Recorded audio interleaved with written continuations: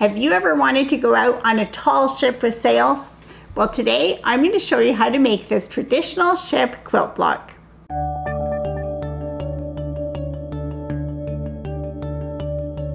Welcome to Epida Studio. My name is Elizabeth and I help you make beautiful things with quilting, pojagi, and embroidery.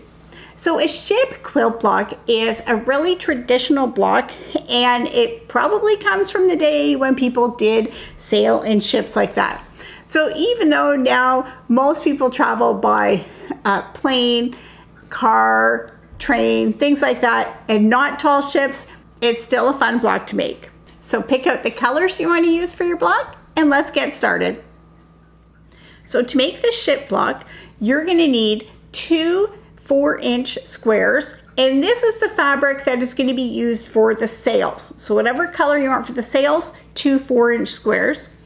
Then you're going to need a 3.5-inch by 12.5-inch rectangle, and this is going to be for the body of the boat. So I have this kind of tan gold color. That's what I'm going to be using. And then for the water at the bottom of the block, you're going to need a 2-inch by 12.5-inch strip for that. And then from the background fabric, the rest of it, you're going to need two 4-inch squares, two 3.5-inch squares, two 3.5-inch by 6.5-inch rectangles, and a 2-inch by 12.5-inch rectangle. So once you have all your pieces cut out, then you're ready to begin assembling your block.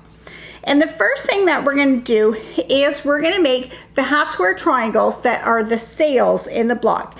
And we're going to use the 4-inch pieces for those. So the 4-inch background and 4-inch color pieces. Now I'm doing this using the most popular method for making half square triangles. And so on the back of the 4-inch squares, I'm going to draw a diagonal line from corner to corner, stitch a 1/4 inch away on either side, and then cut on that line, and then we'll have half square triangle pieces. If you want to see the full detailed tutorial for how to do that, I do have another tutorial for how to do half square triangles. And of course, if you have another method that you prefer for making half square triangles, you can make these with whatever technique you want. Just remember that if you're using a different technique, then you might have to cut your fabric pieces a different size. So your half square triangles, when they're made, you're going to want to trim them, or you want them to end up to be 3.5 inches square, so that it will be 3 inches square in the finished block. So I'm going to go ahead and make my half square triangles. So once these half square triangles are done, you can put those aside for right now, but just make sure they're trimmed to 3.5 inches square. So they're going to finish at 3 inches. So now we're going to work on the body of the ship. And for that, we need our 3.5 by 12.5-inch strip of fabric and our 3.5-inch background squares. And we're going to use a method called stitch and flip. So you can either follow along with exactly what I'm doing here, or if you want a little shortcut, you can check out the other video that I have that has a hack for how to do this a little quicker. So on the back of these background squares, we're going to draw a line from corner to corner, just like when we started the half square triangles.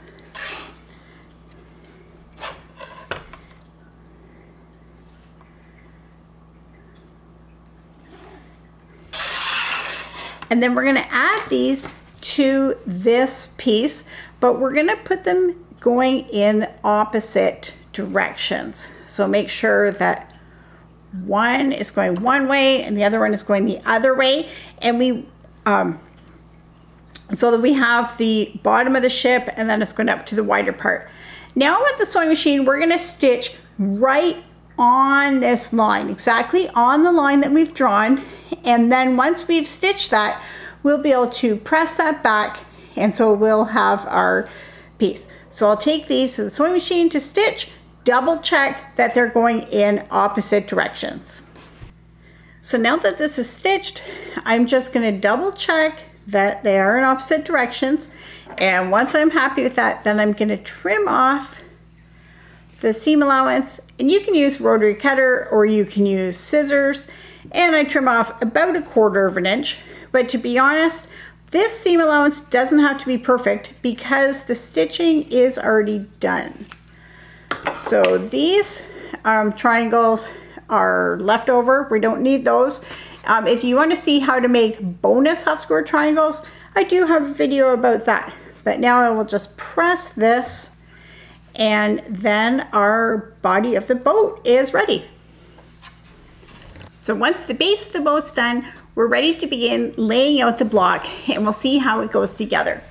So we're going to start off with our half square triangles, and we'll put those in the middle, and those are all going to be in the same orientation.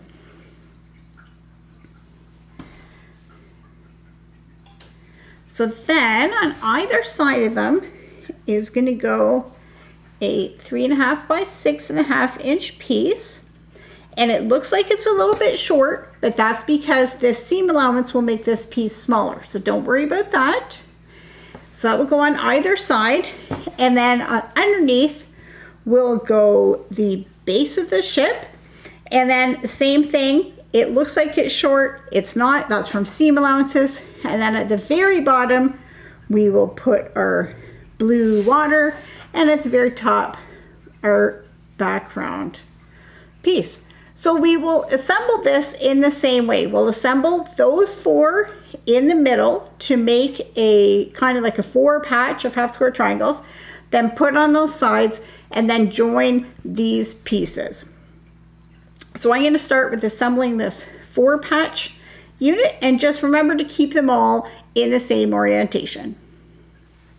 So when you're joining the half square triangles, normally I would say either press to the dark side, or I would say in this situation, press away from the half square triangle to have less bulk in the seam. But in this situation, I'm going to say press one way underneath the dark half square triangle and the other one away from the half square triangle. And that way, when they're aligned, then the seam allowances will be going in the opposite direction. So then you can join them and you'll feel how nicely it holds together as you're stitching. So when these are joined, for that middle seam, I would prefer to press that seam open to eliminate some of the bulk in the corner. It's not really a pinwheel, and so it doesn't make sense to kind of spin your seams like some people do, but pressing it open will just eliminate some of that bulk. So now I'm going to add my side pieces, and you can see now they are the same size now that they've been stitched together. So I'm going to add these side pieces to the sails. So now that the sail piece is done, we can see that it's just 4 rows that have to be stitched together, and then the block's complete. So here's the finished block, and what a nice block it is. It's really fun to play with this and play with different colors. You can make it in bright, bold colors for a child, or really anything. If you don't want to have this blue water piece, you could just make that background fabric. So it's just a ship on a whole background piece. It's fun to add this with embroidery or applique. You could put little fish jumping out of the water. You can put birds in the sky, little people on the boat. You can be creative in a lot of ways with this. To see a full written tutorial, click the link below. And for more quilt blocks and quilting inspiration, be sure to check out my website, epidastudio.com.